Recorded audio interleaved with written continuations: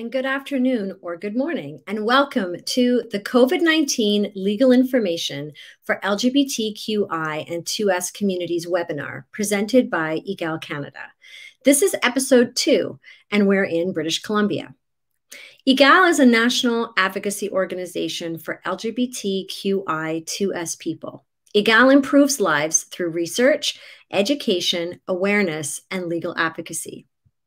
After today's BC-centered webinar, we will travel east across the country for 5 more episodes, each with a regional focus addressing housing and employment. My name is Gitanjali Leena, and I'm the host of this webinar series on COVID legal information. I'm personally connected to BC's social justice movements and issues because back in the 90s, I moved to Vancouver from Ottawa to attend university. And because of the activism and visibility of so many Indigenous nations on unceded territory, I came to realize that even as an immigrant, I could also become a settler and benefit from the current state of colonialism on Turtle Island. So let's take a look at the current picture of British Columbia in this COVID-19 pandemic. The province has, since the start of the pandemic, recorded a total of 77,263 COVID-19 cases, and there have been 1,335 related deaths. There have been outbreaks at hospitals and food processing plants. But there are other pre-existing crises in British Columbia. For example, the unabating levels of people dying from drug overdoses, the dearth of affordable and adequate housing, and the lack of paid sick days for the majority of British Columbians. 5 years ago, BC declared a public health emergency for overdose deaths. Now the chief coroner reported that 2020 was the highest year of drug deaths. It's a 74% increase over the 2019 death toll of 984.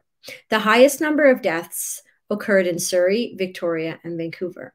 It's gotten to the point where Vancouver's mayor has called for decriminalizing drugs to halt decades of harmful drug policies that causes the crisis in part. There's also an affordable housing crisis for many segments of the population, including youth, drug users, low-income people, sex workers, and students. Provincially legislated paid sick days remain a key advocacy point for workers as a public health and employment safety issue. Low-income workers, youth, seniors, and workers in the manufacturing industry, as well as people outside of Metro Vancouver, are less likely to have paid sick days, according to the Canadian Centre of Policy Alternatives' recent study, than their urban counterparts who make more than $60K annually. Unionized workers are also more likely to have paid sick days through a collective agreement. Thus, public sector workers are more likely to have paid sick days than private sector or under-the-table workers. Our panel of experts come from community legal and anti-violence and anti-poverty work in Vancouver. And before I introduce our guests, I'm going to share a question that we received in advance from a viewer. The question is, I am very interested, this came from Stephen, I'm very interested in the extent to which both our access to employment and housing have been compromised during the pandemic. So that's a question that our 3 guests will ably answer. Our first guest is TJ Felix from Pivot Legal Society. TJ is a Secwepemc First Nations artist, musician, activist, and uninvited guest on the unceded lands of the Squamish, Tsleil-Waututh, and Musqueam nations. Their lived experiences with homelessness, addiction, mental health, and recovery have taught them the importance of community-based outreach, culturally sensitive resources, and peer support. TJ is a graduate of the Indigenous Land Stewardship Certificate Program at the Native Education College, where they were encouraged to learn about their traditional laws, ceremonies, medicines, and language, Secwepemc. TJ, welcome to our webinar. Hi, thanks so much for having me again, Joy. Thank you.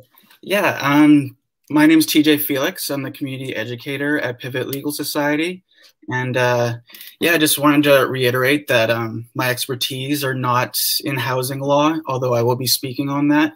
I'm coming from a place of lived experience and also the lived experiences of the community that I work with and stand with on a daily basis. Yeah. Thank you.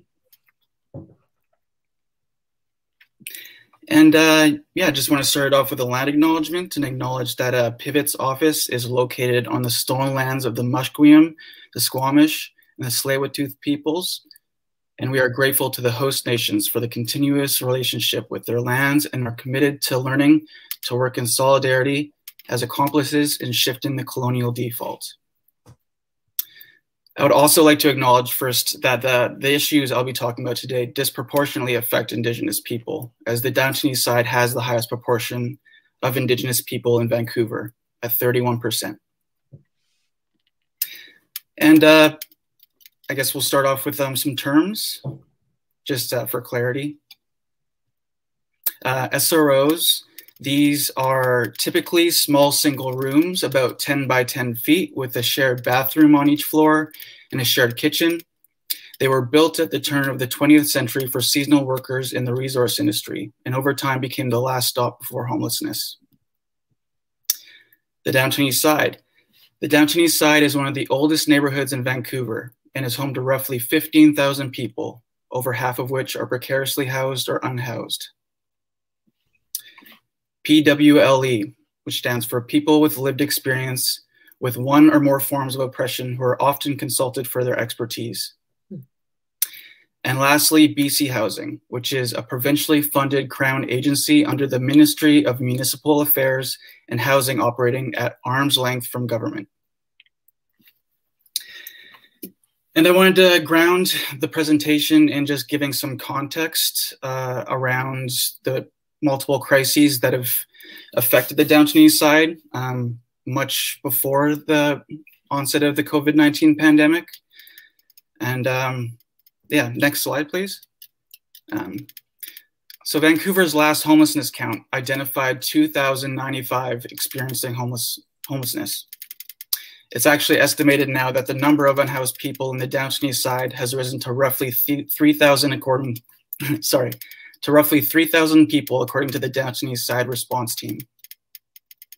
The social assistance shelter rate is $375 per month for a single person, while the monthly rent price of an SRO room is often much higher, but still not enough revenue for landlords of privately owned buildings to make much needed repairs. The rental price of a single occupancy room can range anywhere from $375 to $1,500. with there often being little difference in living conditions. These hotels mostly have shared bathrooms and kitchens, which are poorly maintained and have led to tenants getting infections, rodent and bug infestations, windowless rooms, and bad plumbing, which are just a few examples of issues these hotels have. Sorry, can you go back to the, yeah, thank you. Many actively choose to live outdoors instead of in these conditions. There are also many who would live in SROs, but have wrongly been evicted or unable to access social assistance. These are just a couple of examples of the many systemic barriers that contribute to homelessness. 1,716 people died due to illicit drug overdoses in 2020, more than ever before in a single year. In the 5 long years since the crisis was declared, there have been 6,733 preventable deaths across BC. And although there has been progress, such as the city voting unanimously to decriminalize small amounts of illicit drugs and the passing of a safe supply program, there's still increasing numbers of overdose deaths. I choose to call this the harmful drug policy, as I believe calling it by any other name minimizes how complicit policymakers and governmental bodies are in these deaths. Some call it a toxic drug supply crisis, but this narrative only serves to further criminalize and over-police population.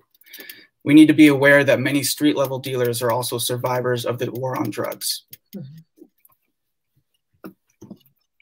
During the summer of 2020, the Downton East Side reportedly had the lowest number of cases, In November, the BC Centre for Disease Control announced that the Downton East side now had the highest number of COVID cases. And there's been little effort on behalf of Vancouver Coastal Health to offer trauma-informed education around the COVID-19 virus. And this has resulted in a loss of faith from a community already disaffected by a complex history with the healthcare system. The housing and harmful drug policy crises have disproportionately affected the Downton East side long before the COVID-19 pandemic. Next slide, please. Next, I'm going to talk a bit about supportive housing, which many lower income people and marginalized folk access in the Downton East side and around and also across BC. BC Housing describes supportive housing as subsidized housing with on-site supports. These supports help you find and maintain housing stability. If you're applying to supportive housing, you may require supports related to mental health and/or substance use and/or other challenges that may put you at higher risks of homelessness. Housing providers may have you sign a program agreement instead of a lease. According to Residential Tenancy Policy Guideline 46, emergency shelters, transitional housing should be covered by the Residential Tenancy Act. And under Section 5 of the RTA, the Residential Tenancy Act, landlords and tenants cannot avoid or contract out of the Act or regulations. So any policies put in place by supportive housing providers must be consistent with the Act and regulations. But we know that, in fact, many housing providers routinely act as if their buildings are not covered by the RTA. In fact, it is common for people to sign program agreements and similar documents when they move into supportive housing, in which they agree not to having some or all of their RTA protections.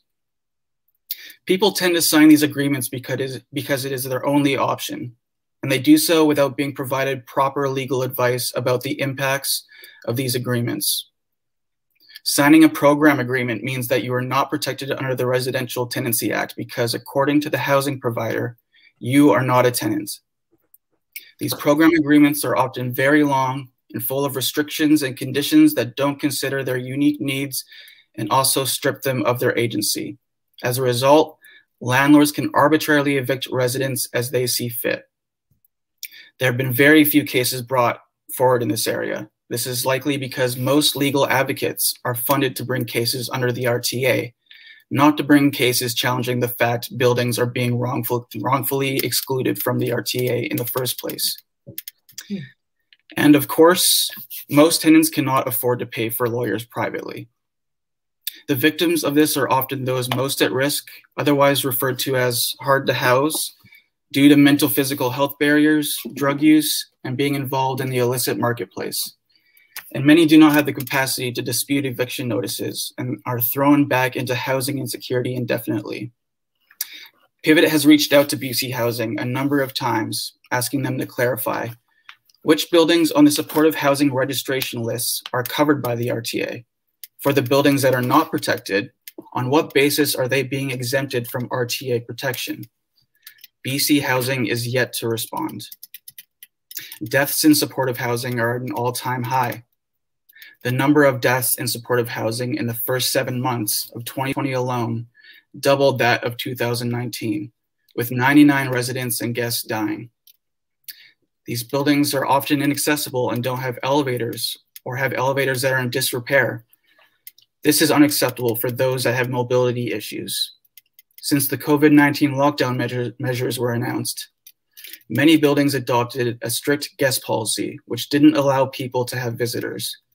For someone that relies on the care of their friends, family, or support worker, this is incredibly isolating and potentially deadly. Lastly, restrictive guest policies put drug users and sex workers at risk. Restrictive guest policies have been ongoing since the beginning of the pandemic. These restrictions can lead to substance users using while alone and sex workers having to work outdoors in increasingly dangerous circumstances. These guest restrictions have also resulted in higher numbers of calls to police and have been used as grounds for the police to barge into rooms without warrants, claiming to investigate suspected COVID violations. During the pandemic, the BC Residential Tenancy Branch granted landlords the power to schedule or restrict use of common shared areas like lobbies and laundry rooms. But they do not have the power to stop visitors from coming to someone's apartment.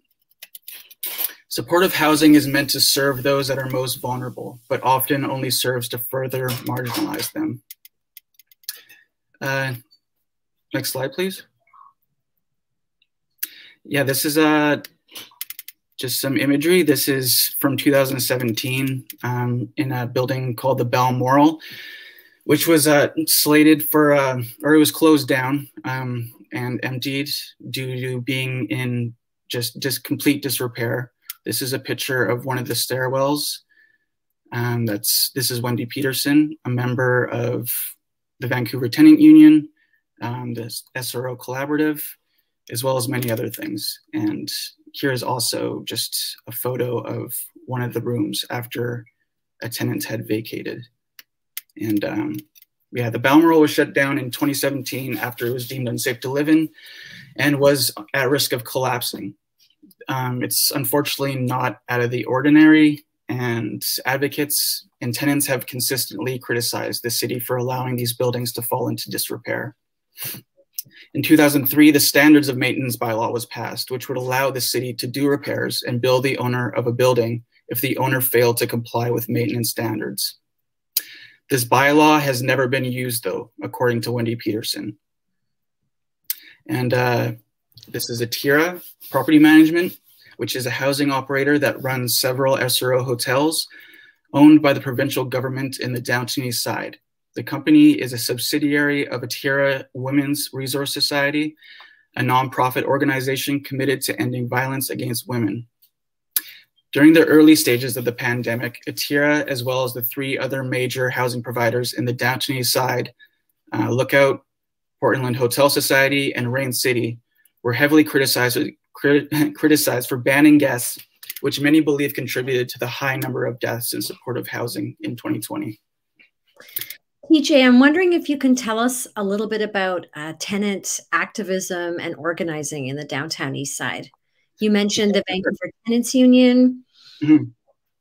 Yeah, the Vancouver Tenants Union, they represent thousands of members across Vancouver, 2,000 members roughly. And they're building a base of tenants throughout the city to establish political power, to create change and advocate, and to fight for the rights of tenants and the preservation of affordable housing. And also wanted to touch on SROC and Toro quickly. This is a organization that, the Downton East Side SRO Collaborative Society. They employ tenant organizers and privately owned SROs to work on habitability, safety campaigns, and to stop rent evictions that cause homelessness. The Toro program, the Tenant Overdose Response Organizers, uses a similar model to prevent overdose deaths in private SROs. And they have tenants that are working out of each individual hotel in the Downton East Side to offer harm reduction supplies. And they've also extended their services to distribute PPE, clothing, food, just about everything people need to survive. Yeah, they must have really had to up their game during the pandemic. Mm-hmm. Yeah, and the community's been grieving a lot of loss recently, and unfortunately there have been a number of deaths of members of the Toro program. And yeah, I just wanted to end my presentation by honoring them and the amazing work that they've done in the past to save lives and support people in the Downton East Side.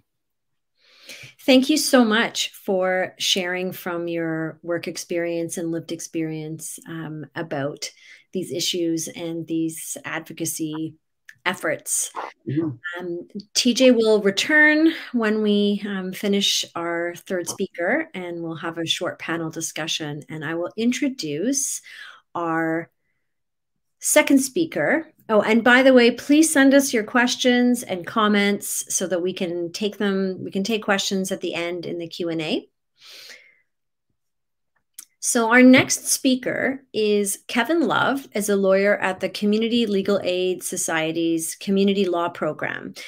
He works primarily in the areas of mental health and workers' rights. Prior to joining the community law program, Kevin worked in CLAS's mental health law program, representing clients who were detained in psychiatric facilities under the criminal code. Kevin represents CLAS on the WorkSafe BC's Policy and Practice Consultative Committee, and Kevin chairs the Workers' Compensation Advocacy Group. Kevin also acts as the supervising lawyer for the First United Church's legal advocacy program in the downtown East Side. Welcome, Kevin. Hi, it's very nice to be here. Yeah, thanks for joining us. Great. So I was going to shift focus a bit and talk a little bit about some employment-related issues and some of the related employment benefits that people might be accessing because of the pandemic. Yeah. But I'll start by giving just a brief overview of CLAS, Community Legal Assistance Society. So we're a group of lawyers and advocates and support staff who provide help mainly in 5 areas: income security, housing security, workers' rights, mental health, and human rights. And we are based in Vancouver, and our offices, and indeed I'm broadcasting today from the territories of the Musqueam, Squamish, and Tsleil-Waututh nations. So I'm sure as people can appreciate, it's a fairly massive topic to talk about all the employment-related impacts and related benefit issues that have been generated by the pandemic. So I'm hoping to just address this at a fairly high level. Mm-hmm. The pandemic has really exposed, I would say, a lot of cracks and problems in our Social Security net and our employment related rights. A lot of these have been ongoing for a very long time. I think a lot of people know that, but the pandemic has really dragged them out to the forefront and really focused attention on them. So there's sort of 2 components I hope to address. One is the short-term response, which has been necessary, but also there's a long-term component here that I think we do need to use this opportunity to build some activism for change in the long term and going forward to really strengthen our employment laws and build a better system of security for workers. So of all the programs that have really been exposed during this pandemic, employment insurance is probably top of mind. Employment insurance is a pillar of our Social Security system. It's a program that dates back 80 some odd years. And I think, as most people know, it's a program that provides benefits when people lose their jobs for reasons beyond their control. And it also provides some benefits for people when they need some time off work, haven't necessarily lost their job, but need some time off work, for example, due to a pregnancy, caring for a new child, they're sick, or perhaps they're caring for a loved one who's critically ill. And EI is funded entirely by workers' employers. So everybody, when they get their paycheck on Friday, it's never quite as much as you hope because you see there's that deduction for EI. But that's supposed to mean that the system is there for you when you need it. But over time, we're finding that it hasn't been. There was a time when 80% of people out of work could access or were receiving EI benefits. Prior to the pandemic, we were down at about 40. And this, of course, was a real problem. So when the pandemic hit, the employment insurance system was pretty ill-equipped to deal with the tidal wave of unemployment that came through. And I'll come back to some of the entry requirements for EI and some of the programs that the government has put in place to patch these gaps. But people might recall the rollout of the Canada Emergency Response Benefit. And that was the first $500 a week payment through the spring and the summer of this year.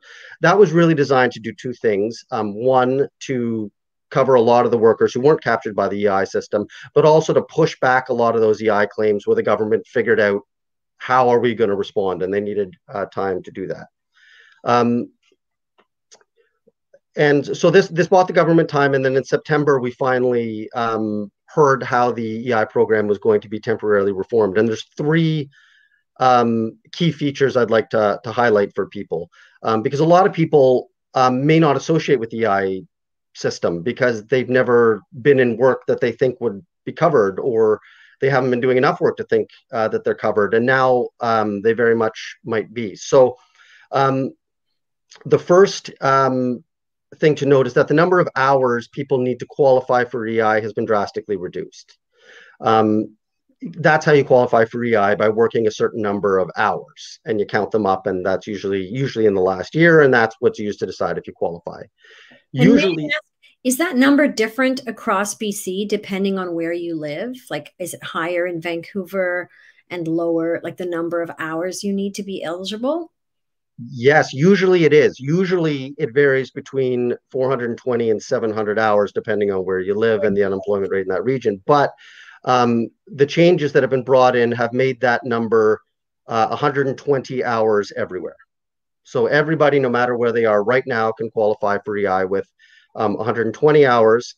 And for some of those special benefits I was talking about, for people who haven't necessarily lost their job but need time off work, could be because of pregnancy, could have been caring for a new child, caring for a critically ill family member, or you yourself are sick. It's a flat rate of 300 now. It used to be 600, now it's 300. So, you know, the key takeaway here is that the number of hours needed to drop, and there's a lot more people who may previously not have been eligible for EI who now would be. The second big change has been the minimum benefit rate. So it used to be that your EI would be tied to how much you were earning before. And for a lot of low income earners, it wasn't a lot of money that EI provided. Right. Now we have a minimum rate of $500 a week. So everybody is going to get at least that, no matter what they were earning before. And then the final change I just want to highlight is a lot of people, particularly who are precariously employed or maybe hadn't done a lot of work, are used to getting a very small number of weeks. Well, the government has just recently bumped up the minimum number of weeks people can access to 50, which is quite a jump. So if people are looking for work but are unable to get back to work, they're going to be able to access at least 50 weeks of EI benefits. So those are that's a snapshot of some of the major changes that have been made to make EI benefits more accessible to a range of people. Now, of course, as we know, even with those changes, there's still going to be a lot of workers out there who just aren't able to access the EI program. This could be because they're self-employed, or for other reasons. So to cover these folks, right now the government has another program, which is the Canada Recovery Benefit. And the Canada Recovery Benefit also pays $500 a week, but access to that is not based on hours worked, but based on earnings. So like the Canada Emergency Response Benefit, you access that program by having earned $5,000 either in 2019, 2020, or in the last 12 months. And you can keep getting the benefit if your usual weekly earnings, average weekly earnings, have been cut in half. If you're trying to work, but your average weekly earnings are cut in half. So there's still some barriers I'm sure people are experiencing. The need to file tax returns, the access to technology has been a big problem for a lot of people. Right, because it's best to get those online, right, through CRA? That's it. Yeah, there's a real reliance on CRA, the Canada Revenue Agency, and having an online account, and that's been very difficult for people. There's also been a number of other barriers for people who receive other income, for example, from the provincial government. And even though it shouldn't impact your eligibility, reporting that income has caused delays. So there have been a lot of barriers to folks accessing these payments, but they are there.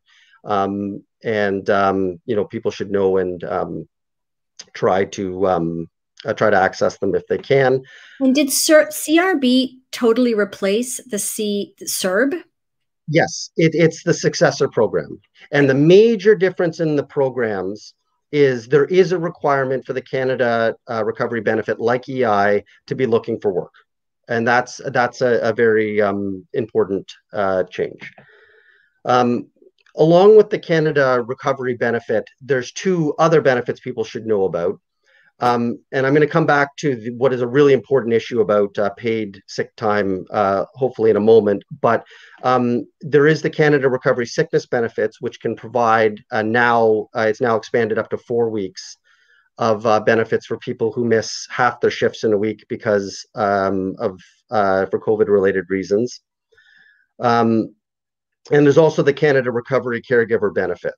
And if people need time off work to care for someone who is impacted by COVID, or maybe it's your children who are out of school or what have you, there's the Canada Recovery Caregiver Benefit that is available. Now, unfortunately, it would take all our time to go through the nuts and bolts of all these programs, but that's at least a high-level snapshot of some of the federal benefits that are available.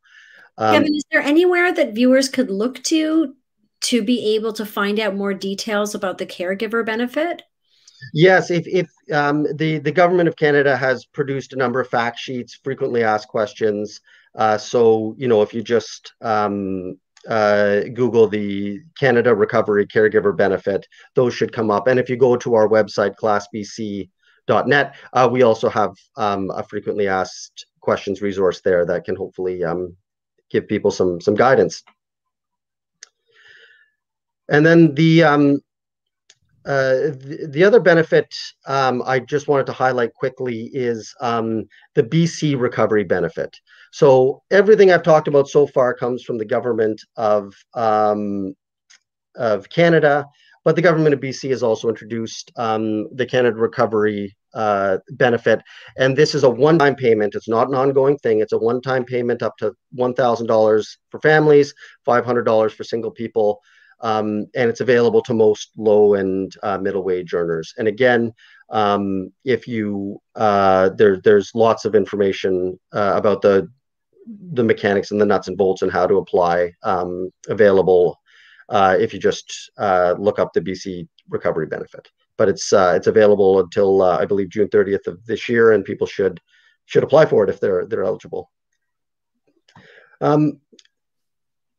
So that covers off some of the benefits that are available for people who are out of work and remain out of work. But of course, there have been a lot of people who continue to work, and it's been a challenging time for anyone working. And it's a lot of workers are being made to do more for less in very stressful situations, and frankly, in some unsafe situations. Yeah. And so we do want to acknowledge that. And there have been some changes that have been made for people who are working that I just like to highlight. The first has to do with WCB, workers' compensation. Most people will know them in British Columbia by the name WorkSafe BC. And as some people will know, workplace safety and benefits for people who are injured or get sick at work are all run through the WCB system. And back in the summer, BC became at the time the first province to introduce presumptive coverage for workers who are exposed to an elevated level of COVID risk at work and then get sick. And what I mean by that is a tricky thing for WorkSafe BC can often be trying to prove that your work is what caused or the injury. Yeah, the injury. And especially for something like COVID, if we think about it, how is anyone supposed to prove exactly where they contracted COVID? You may never know. So this presumption will mean that people who are working through the pandemic for the good of us all. And a lot of people who don't have the luxury, like I do, of working from home, if they do contract COVID and they are exposed to an elevated level of risk above the general public, it's going to be presumed that they contracted COVID at work, and which should hopefully lead to benefits. Prove it. That's right. If they don't have to provide proof, they don't necessarily need to provide any additional proof. If the evidence shows that someone got it somewhere else, that may be enough to overturn the presumption. But the starting point is going to be that if you are exposed to an elevated level of risk above the general public because of the work you do, we're going to presume that COVID was caused by work. And so the final thing I just want to wrap up and mention is the government did introduce sick leave for workers who need time off for COVID-related reasons. And of course, we don't want people in our workplaces who may be sick. We want people staying home. So on the one hand, it's helpful that people can take time off without fear of losing their job. But the problem is it's unpaid. It's unpaid. And for a lot of low-income workers, that puts them in a terrible choice to stay home, but lose the wages that they need to pay the rent, put food on the table, and do everything else. So going forward, if I just want to leave people with one thought going forward, this pandemic has really highlighted our need for paid sick leave for workers, both during the pandemic and even going forward. So hopefully that's a point of activism we can work on going forward. Right. And I think, Kevin, when you say that, do you mean legislated paid sick days where the province said this is part of the provincial law, as opposed to relying on employers to give people paid sick days? Are you talking about legislated sick days? Yes, I think that would be a change that we'd need in our legislation. Many employers do provide paid sick leave, and there's a lot of value in that for not having people who are sick in coming to work because they just can't lose the income. But we do need to make that law and to find a way to ensure that workers who do miss time because they're sick and they are staying home don't miss out on the wages they really need. Thank you so much, Kevin, for that excellent high-level encapsulation of so many of the different changes to benefits, changes to programs like EI, and advocacy points around legislated paid sick days. That's really, really helpful. And I'm going to now introduce our next speaker, who is from WISH. Her name is Mebrat Beyene. She is an Eritrean born in Ethiopia and raised in Montreal. As executive director of WISH and co-chair of Living in Community, Mebrat supports women and initiatives related to the health and safety of women and gender diverse people engaged in street-based sex work. She has worked in social justice, nonprofit management, and community development for over 20 years. Mebrat has worked closely with women and women-serving organizations as a program officer with the Status of Women Canada, and has served as the executive director of PeerNet BC. Welcome to our webinar, Mebrat. Thanks so much for having me, Gitanjali. Nice to be on this with you. Yeah, thank you so much. Okay, well, I'll jump in. It's really great to listen to TJ and Kevin, who both helped to sort of set the scene for what it looks like here in Vancouver, and then also in the downtown east side, which is a really interesting neighborhood. But what I want to do is just set the scene for you in terms of who the folks are that we support at WISH. And as you mentioned, I should definitely mention that I am an uninvited settler on Musqueam, Squamish, and Tsleil-Waututh lands, and I am also an uninvited settler to all of Turtle Island. And at WISH and myself personally do my best to work in solidarity with those who've stewarded these lands for time immemorial.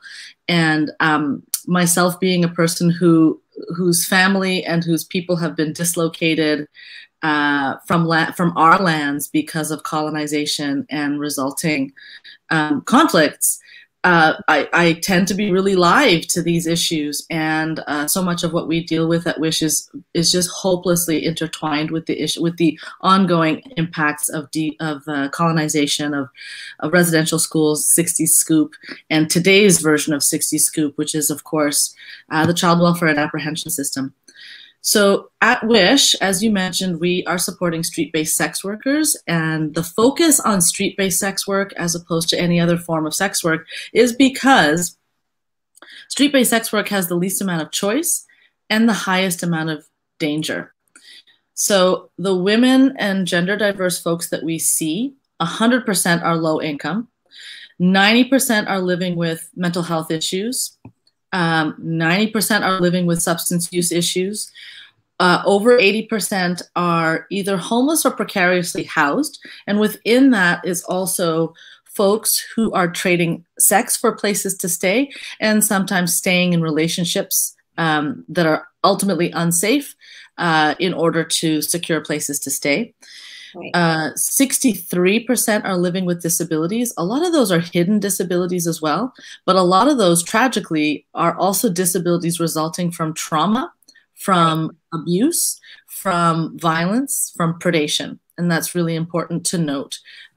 This is a population that it isn't one incident of trauma in the past, it is ongoing targeted trauma. Over 45% of the women that we see at WISH are Indigenous. So whereas in the greater population, Indigenous people make up about 2% of the population here, what we see in the downtown east side is over 50%, and some of those numbers mimicked within WISH as well. And it's similar for Black and other racialized folks, whereas Black folks, we make up about 1% of the greater population. At WISH and in other places in the downtown east side, it can be as high as 4%, and yet no reflection of that within programming or even in terms of just recognizing what that means demographically. Incredibly high number of LGBTQ, two-spirit, gender diverse folks. And this is really important when it comes to the context of street-based sex work, because the intersection of race and gender actually makes street-based sex workers targets of predation and violence that does not, like, it carries on without impunity. This is a population that is 7 times more likely to face a violent death. And we are operating within and TJ outlined them. We're operating within a series of pre-existing crises and pre-existing pandemics, and what I would actually call humanitarian crises within the downtown east side, all of which became deeply exacerbated by the pandemic, and others that have been very plainly laid bare by the pandemic. What street-based sex workers faced with that first wave, and as soon as this pandemic, as soon as we all started to understand what this was, sex workers would have been the first members of our communities to face a sudden and complete loss of income.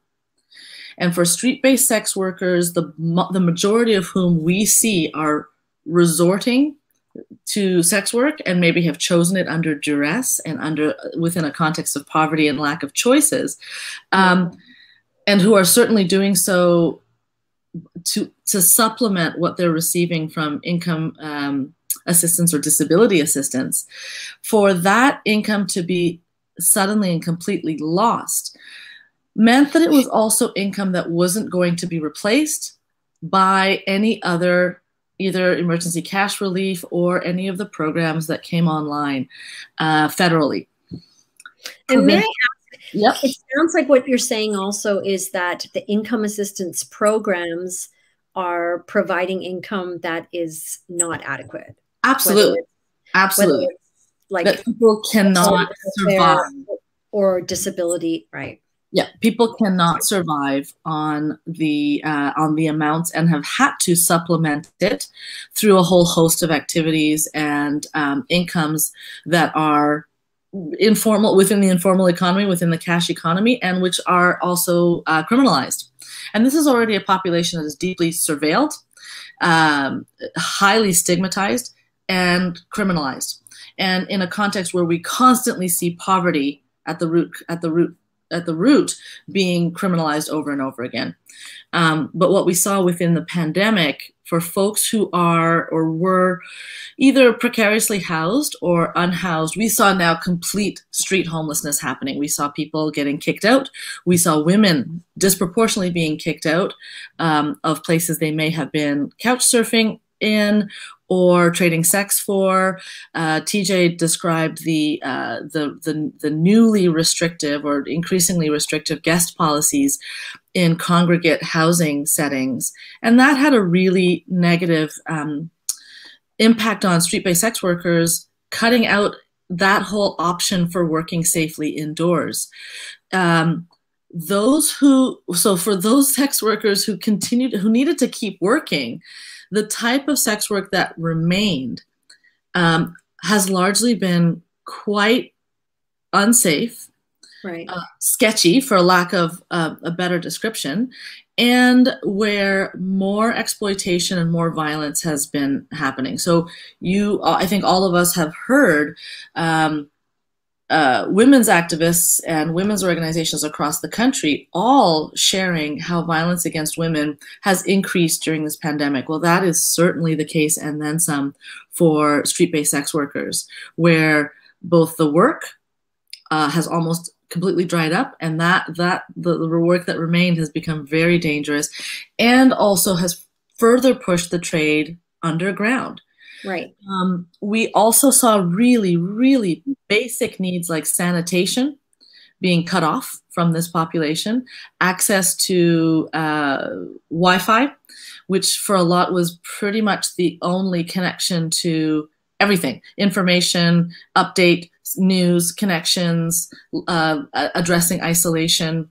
So, early on, we started to see women showing up in and forgive me for being graphic, but in blood-stained, feces-stained, and urine-stained clothing, because so many places shut down or limited their hours. So many places had to stop accepting clothing donations from the general public.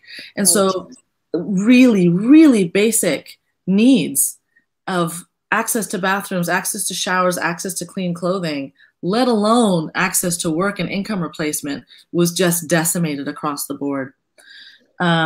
So for street-based sex workers trying to access things like CERB, when the trade is clearly criminalized, right, even those that might have been eligible, the sheer terror of putting yourself on the radar as officially as having made income from sex work is really quite daunting, and folks never knowing what might happen after the pandemic. Is any of that going to get clawed back? Yeah, and what are the repercussions of now officially listing sex work as one of your incomes? So this, right across the country, sex work support organizations were making the call for specific supports to respond to this community and to support this community, including emergency cash relief that is administered through sex work support organizations that have the relationships on the ground. And none of that was responded to. So sort of this refusal to actually name sex workers. I think the closest that the federal government could come to was to keep talking about vulnerable communities and vulnerable women, as opposed to outright naming that there are that there are members of our population who are using sex work as their income, and that has been lost. So if you are stuck in the morality of sex work, and if you are stuck in the legality of it while people's lives are in the balance, you can clearly see what the implications are for people who are scraping by. I have a question. Kevin had mentioned the BC recovery benefit. Are there barriers for the population of sex workers that you're talking about, or self-employed sex workers, to accessing that BC recovery benefit? Right. Yes, and I would say that the barriers are around everything from lack of ID to ID that keeps getting stolen, to lack of stability to even get paperwork in order and maintain paperwork.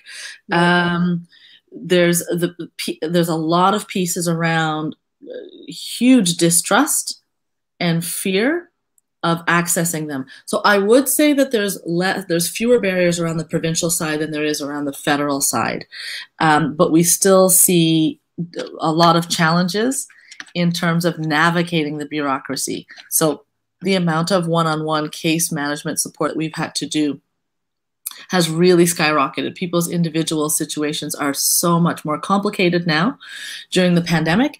And then the fact that so much of it has to be accessed online when that is not an option. And so even for us, we've had to limit the number of people that can physically be in the building at any one time, means that the amount of time our staff have to sit with participants at computers is also limited and challenged.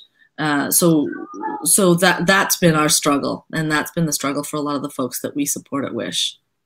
Thank you so much, Mebrat. I'm going to ask Kevin and TJ to come back and join us in our last 10 minutes so we can have a little bit of a group discussion. So many interesting points raised by all three of you around challenges, experiences. And I'm going to ask you, what can regular people do to support some of the advocacy efforts that you have talked about? You mentioned paid sick days, you mentioned greater access to benefits, and then all of the housing stuff. What can the average person do to support these efforts? There's a myriad of things that people could do to support financially, just many ways. I mean, yeah, there's a fund called the Downton East Side Response Fund that you can donate to. I believe I shared that link. And they're doing like really essential work to distribute everything from phones to food to clothing. Yeah, it's really crucial. They're doing a really great work. Also, just listen to what people with lived experience are advocating for too. Follow their guidance. They're the experts in their own lives and know what they need most. Yeah, I'd say follow their lead. Look to those people in your respective communities. Yeah. Thank you. Kevin, Mebrat, do you want to add to that? Sure, I can jump in. So, organizations like Pivot and WISH and BC Civil Liberties Association, West Coast Leaf, so many of these organizations are amplifying what experiential folks are experiencing and describing. And so all of us are trying to further signal all of the impacts, everything from the impacts of police and our fight against street checks and our fight against doubling down on policing at this time. So to look to what organizations are calling for, or to educate yourself on the different calls to action that different organizations have made. And for sure, the actions that WISH is making is deeply informed by the sex workers that come to WISH, and it's based on their words and their experiences that we are amplifying these messages around true poverty reduction, around increasing housing, and around addressing stigma of criminalizing poverty and criminalizing informal work. So there's all of these pieces that I think just reading up on and then starting to inform yourself on, and either joining those calls to action and also writing to city councilors, writing to MLAs, and writing to MPs really does make a difference, especially at a municipal level. I think people tend to go federal right off the bat, but actually being able to reach your councilors in each municipality is really quite significant. Yeah, and I was going to ask too, I mean, like, what if WorkSafe BC decided to include sex workers as workers whose advocacy, whose safety at work was something that they needed to protect and provide remedies for. Like, right, exactly. I'm not the first person who thought of this. So no, exactly. And this is the thing that even as we start to work even closer with the labor movement, in terms of really talking about sex workers' rights as workers, that the pandemic has really laid bare the fact that here we go. Here is a group of workers that don't have the same rights as other workers in other industries. And in fact, are often being punished for having the audacity to request the same types of protections and also the same ability to refuse unsafe work, but to then be compensated. And Kevin drew those distinctions really quite plainly, but here's a population, here's a group of workers that don't have access to the same supports, and that's just not right, and that's definitely a clear call to action that all of us could be joining in on. And if I could, I think your comments about that conversation being led by the people with the lived experience, especially when we're talking about moving a big government or at least public body into into people's lives, to ensure that's done in a way that's helpful, and especially when there is a lack of trust for so many reasons. So really interesting conversation, I think, and one definitely worth having. And Gitanjali, I'm sorry, can I just also jump in? I think this is such a great question, what the average person can do. There's so many calls to action around defunding police, around decriminalizing simple possession, and around decriminalizing sex work. That these are things people can absolutely join the call on. Absolutely. And I wonder, just this, I don't want to stop this conversation, even though we are running out of time. However, could one of you just make the distinction between decriminalizing possession or sex work and legislating around those pieces that are currently, in the criminal code as offenses? I can speak on the sex work piece, and I'd love anybody else to jump in about the decriminalizing around drug use. But the call from sex workers themselves is not to legalize the trade, but to decriminalize it. So legalizing it would actually could actually put sex workers at harm as well, and also those who are from equity-seeking groups will tend to be quite disproportionately harmed by legalizing it, and also just takes agency away from the community and from sex workers themselves. But decriminalizing it, certainly in terms of changing the current legislation, which the whole point of it from under Harper's administration was a shame the John approach. It's an approach, the Nordic model of trying to criminalize the purchase of it, but not the selling of it. So, but it makes no sense. Like the legislation actually makes no sense. And you're talking about the protecting, I'm going to have to use scare quotes, the Protecting Communities and Exploited Persons Act. This is exactly. All of these things I would like to protect exploited communities. Of course, that these horribly named legislation, but the current prostitution laws, quote unquote, are absolutely not what sex workers are calling for, and it makes it really difficult to stay safe.